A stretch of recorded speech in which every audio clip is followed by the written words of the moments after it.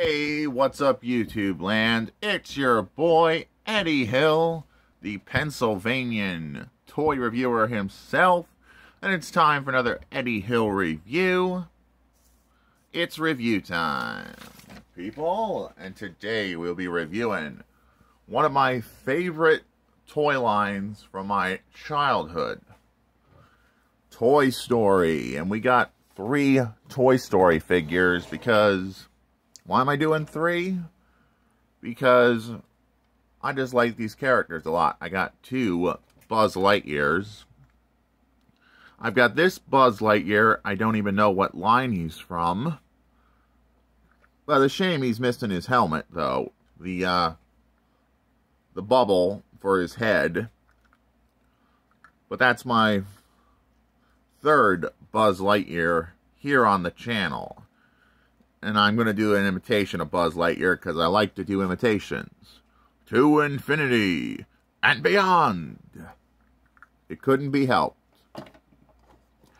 And we've got my other Buzz Lightyear here. I think this might be from Disney Infinity Buzz Lightyear, if I had to guess what line this was from. And last but not least, what review would be perfect without the best friend of Buzz Lightyear, Woody. Yep, Woody and Buzz, till the end. And you're probably wondering, where did I get these Toy Story figures? Well, I got them from Goodwill Outlet for £1 by the pound, because everything I threw in my shopping cart at the Goodwill Outlet was by the pound. So yeah, I was able to get a ton of figures from there. In case you're wondering, am I going to go back to the Goodwill Outlet?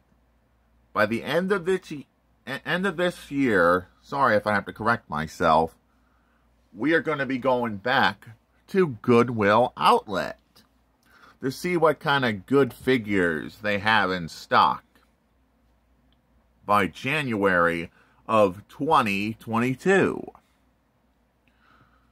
But before I end this video, we are going to be doing a couple of Christmas specials here on this channel. We're going to be doing a Ghostbusters Christmas special I'm doing myself, and the 24 Days of Transformers Miss, which is going to be pulling a Transformer from my collection, random from the stocking. And those videos will be quick, probably about a minute at best. Unless I know their names on spot, what's in the stocking. It'll be a mystery for you. Would I highly recommend you pick these Toy Story figures up if you can find them? Yes, they are worth adding to your collection if you grew up with Toy Story like I did when I was a kid. I think I was like 9 or 11 when Toy Story was around. But that's all there is to say for this video. Make sure to like, make sure to comment, and don't forget to subscribe for more videos like this. Thank you. And this is Eddie Hill, moving on and rock out.